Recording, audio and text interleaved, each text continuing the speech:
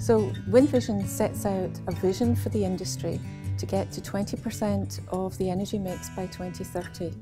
And that's going from 5% now to 20% in 2030. What that would do for the industry is give a long-term plan, a long-term target to reach. And if we break that down to what does that mean in the short term, it's about 10 gigawatts a year on average between now and 2030.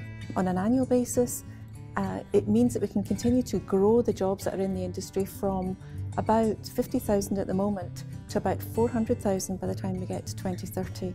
And so that's giving long-term certainty to the workforce in this industry. If we have some stability and some predictability for the industry has already shown that it can ramp up, it can gear up, and it can bring costs down quite dramatically. We're very pleased the Department of Energy has renewed the 20% by 2030 wind vision. We're actually, as a country, tracking ahead of the megawatts of wind installed required to meet those goals. What it means for our company and for many companies and communities in the U.S. is the retention of the 10 gigawatts of manufacturing, domestic manufacturing infrastructure that's been built, and the tens of thousands of U.S. jobs that have been created by the U.S. wind industry.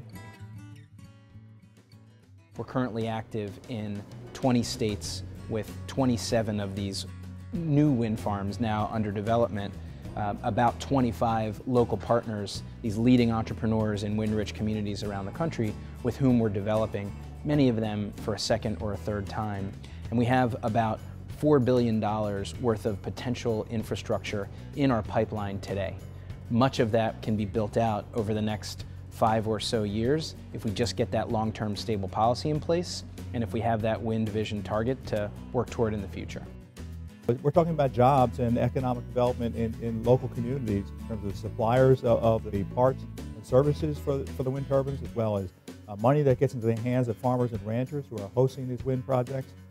So it's really a great way to revitalize many communities around the country. At the same time, we're meeting the nation's need for clean energy.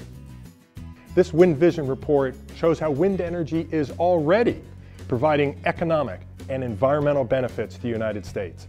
If we're able to get stable federal policy over the next 5 years, we can double the amount of wind energy provided to the country and thereby provide more economic and environmental benefits. We can do this.